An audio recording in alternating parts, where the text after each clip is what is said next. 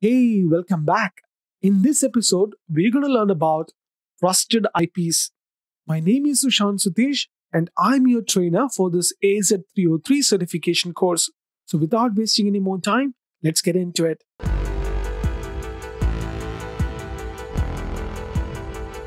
Before we talk about location, let me explain something about Azure AD conditional access location condition.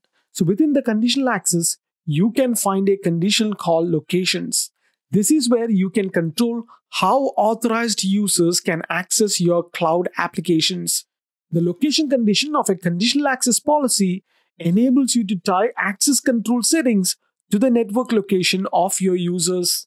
Now let's look into locations. The Azure AD enables single sign-on to the devices, apps, and settings from anywhere on the public internet. With the location condition, you can control access to your cloud apps based on the network location of a user. First, let's look into named location.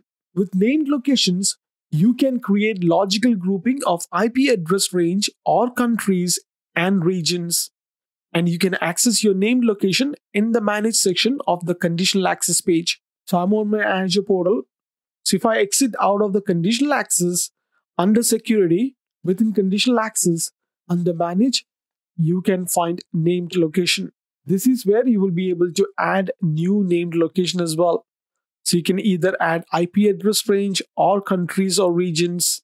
So this is where you would be able to select multiple or a single country or a region. So when you select a new location, you can basically provide a name. This is a display name of name location. IP address is one or more IPv4 address range in CIDR format. So specifying an IPv6 address range is not supported at this moment. So if you select mark as trusted location, this enables a flag you can set for named location to indicate a trusted location. Typically, trusted locations are network areas that are controlled by your IT department. In addition to conditional access, trusted name location are also used by Azure Identity Protection and Azure AD security reports to reduce false positives. Include unknown areas enable you to specify some IP address that are not mapped to a specific country or region.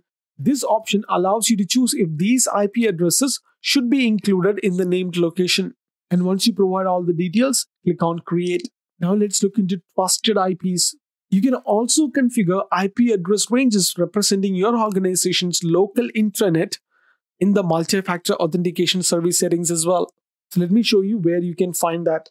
So under the conditional access, you can click on Configure MFA Trusted IPs. This takes you to the page where I was explaining the multi-factor authentication.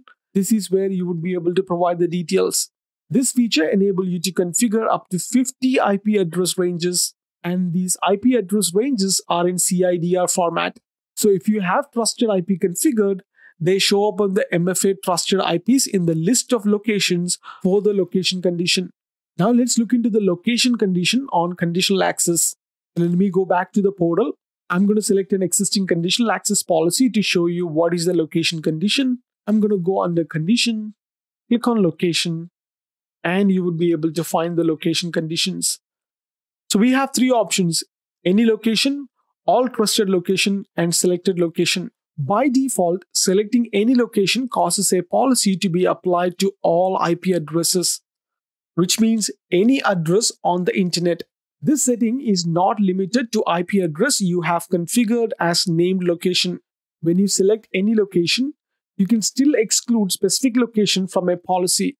For example, you can apply a policy to all location except trusted location to set the scope to all location except the corporate network. Then we have all trusted locations.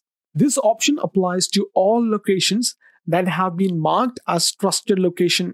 The last one is selected locations. With this option, you can select one or more named location.